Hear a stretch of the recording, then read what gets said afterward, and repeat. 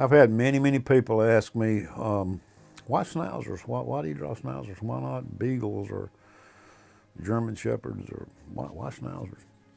And the reason is because I've lived with Schnauzers probably for over 40 years, 42, 43 years, something like that. And when my wife was living, we had four Schnauzers, and she passed away due to complications with diabetes in 1996, and I still have the dogs. Well, over a period of time, of course, they all grew old and died. But I wanted to get another one because I was completely alone. And a breeder, Charles McCann in Brandon, Mississippi, is who I bought dogs from. And he called me and told me that he had a new litter, and I went out and looked at them. And there was one dog that just like shined to me. The cutest little puppy you ever saw. Something very special about this dog. I don't know. Sometimes I wonder. But it took me a couple of days to make my mind up. But I chose this dog, or rather, this dog chose me. Picked her up and brought her home, and from day one, this dog stole my heart. I was in a dark place in life.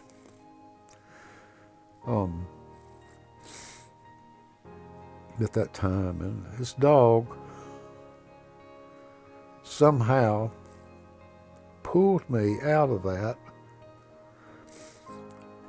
and brought me back into the light of day, whereas no person could have done that, but this dog did it.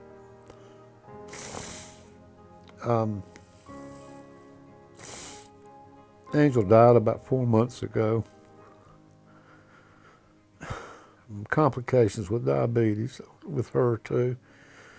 She lived with it for 7 years. She lived to be 14.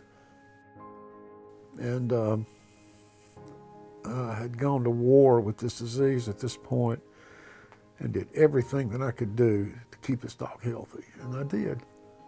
The vets told me that if the dog had belonged to somebody else, she probably wouldn't have lived as long as she did. But this dog saved my life. And I promised her that when she left, that I would hold her when she did, and I did. I kept my promise.